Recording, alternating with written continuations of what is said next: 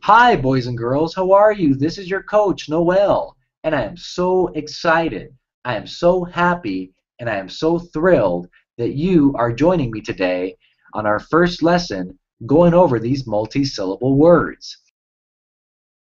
Again for joining us, and I want to thank you from the bottom of my heart for allowing me to help your child improve in the area of reading. So with that said, we have a lot to cover, so let's go ahead and get started with these multi-syllable words. And you're going to notice that some of these words have two colors and three colors, and you may even notice that they have four or five colors as well. So when you see a word with two colors, that means that it has two syllables. When you see a word with three colors, that's going to mean that the word has three syllables, okay? So let's go ahead and let's get started. Ready?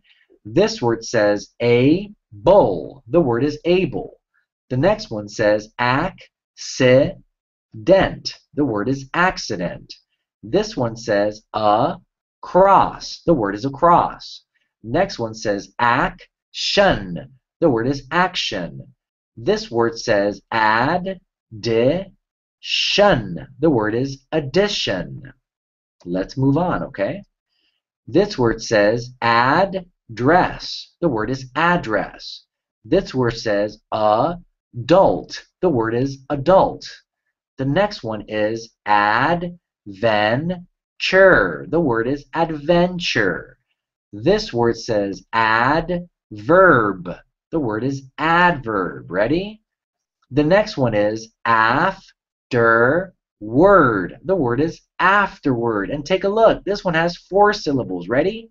Agree. The word is agreeable.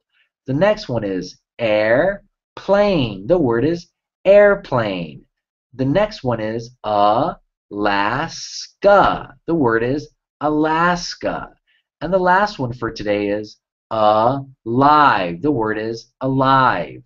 So let's go ahead and let's read these one last time before we move on. Ready? Able,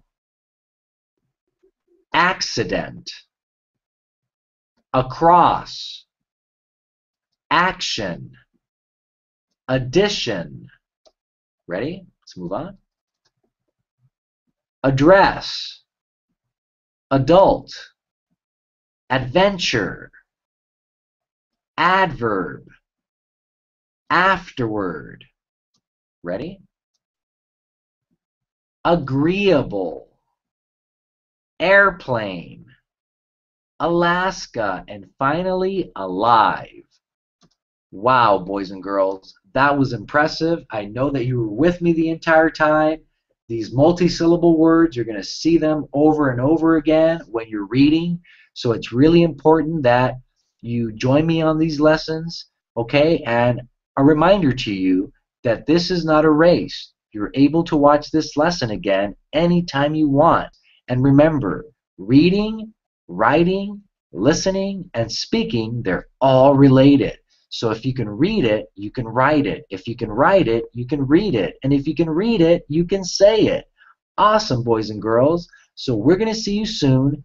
Parents, again, thank you very much from the bottom of my heart for allowing me to help your child improve in the area of reading.